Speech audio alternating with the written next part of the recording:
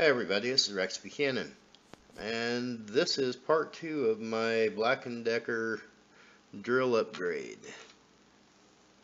I have replaced the laptop batteries that were in here with two LG HE2 35 amp batteries, the same kind that I was using in the little 2-pack for my RC car. Like I said, these have 35 amp. A lot better to run this drill than the laptop batteries, and I've already had this together and tested it out, and let me tell you, it works great.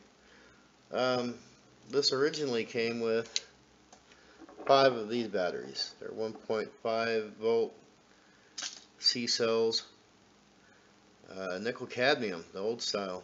There was 5 of them, but it had one dead cell. So it would charge up and it would say that it was getting the full voltage off these 4. But whenever you hit the trigger, it didn't have all 5 cells pushing the power through it to give enough power to run.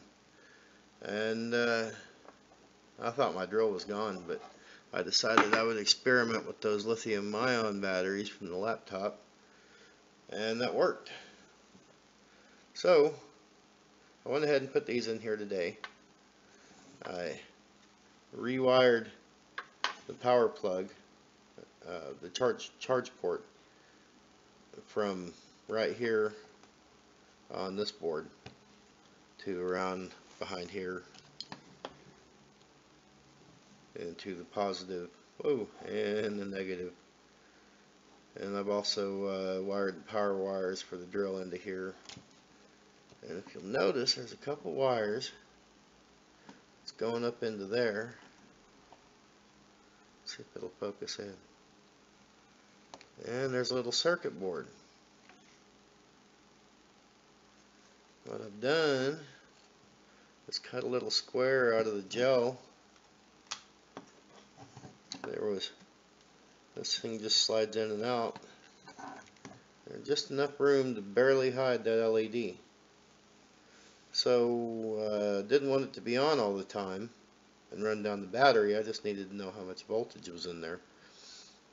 And I figured out that if I wired it, this is a 3-way switch, forward and reverse and neutral. So I wired the positive to the forward and the negative to the neutral. So whenever I partially depress the switch, I'm getting the voltage reading. And of course, then I hit the trigger.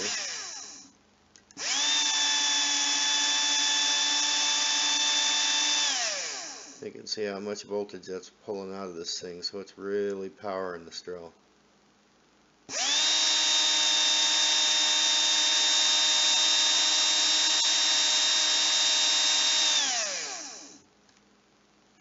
So, let me get this thing back together, and I'll get right back to you.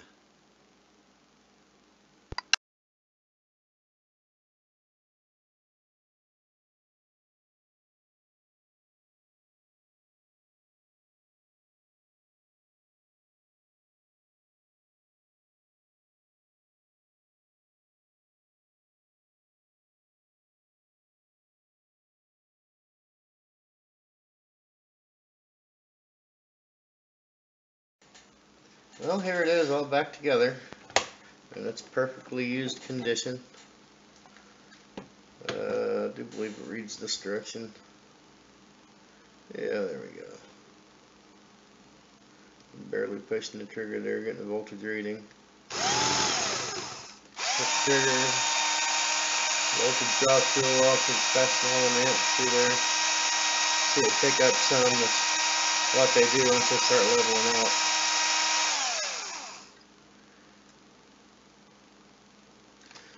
And it doesn't get in the way of holding this all that much. I'd like to say if you were to use your finger right there for some reason, but also if you're needing to do like this, it doesn't get in the way of the thumb. I kind of thought that out a little bit. So, yep, there it is. I was going to hook it up to the LED here, but it has a little bit of circuitry to it that limits the switch to 2 volts even. So that wasn't any good. That's all this would read is 2 volts. So I guess let's open her up here. Oh, wrong button.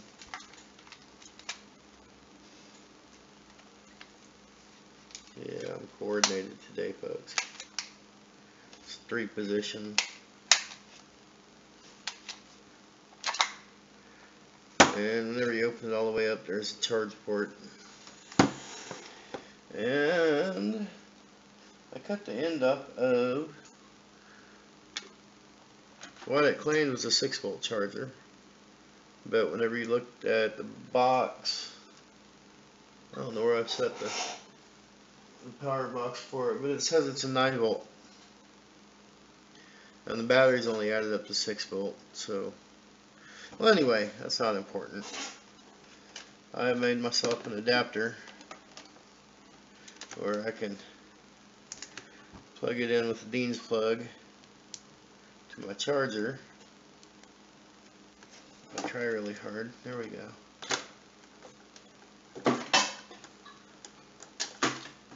This is a IMAX B6 LiPro balance charger, and it only cost me 30 bucks off of eBay, but this thing is really nice. It does the job just fine. It has all kinds of options on it. You ought to check them out somewhere. You should do a review, Rex. Okay, well, one of these days. Let me use it a little bit longer. Alright, that plugs into there. And those 2 batteries that were in here were Lithium Ion 18650 size, 3.7 volt, nope, they're Lithium Ion, 3.6 volts a piece. And I had them hooked in series, so their voltage doubled, and now they're 7.2 volt battery inside of a 6-volt system, but it's okay. And both the batteries were 2500 milliamp hours, 2500 mAh. So that's an explanation of the batteries. Let's do this charger thing here. I've got it set. Lithium ion charge, 7.2 volt, 2S, which means it's 2 cell, which means that the total voltage adds up from 3.6 to 7.2. That's why they call it 2 cell. No matter how many batteries you got in there, if you've got 2 batteries, even just 2 cells, like I have, that makes it a 2 cell because the voltages have doubled. You start adding more batteries in it, and then you go into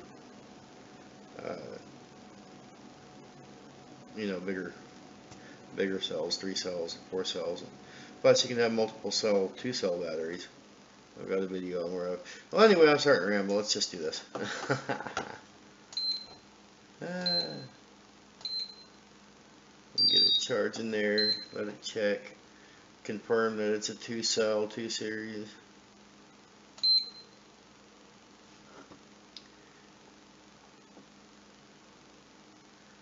And it takes the voltage up to 8.2 and sustains it, which is the maximum charge voltage.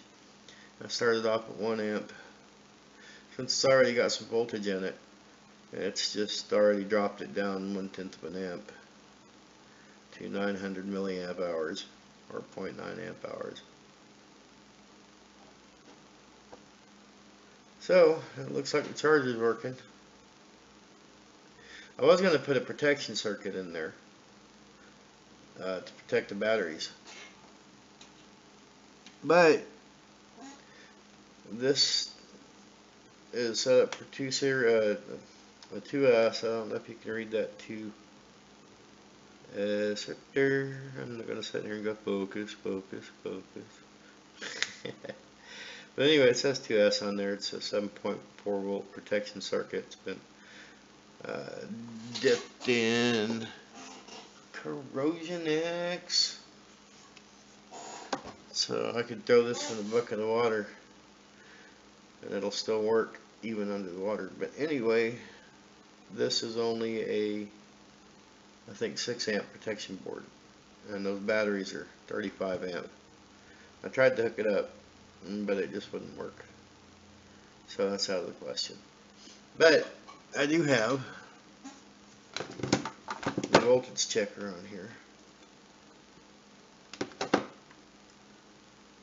which will let me keep a close eye on the voltage.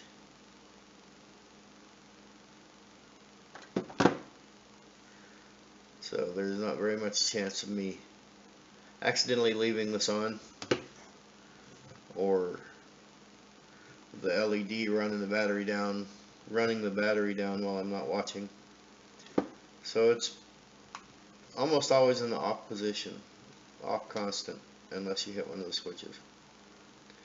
And anytime I hit the switch forward, like I said, it'll let me know how much is there. You can see it's charging. It's already gone up 3/10. So yeah, this is my updated lithium ion drill repair.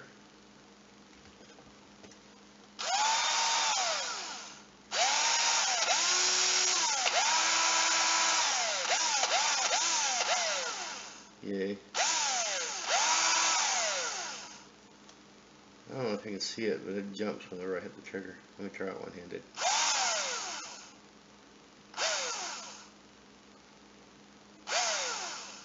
You can't really see it. So anyway, thanks for watching, folks. And I got me some new batteries that I'm going to stick into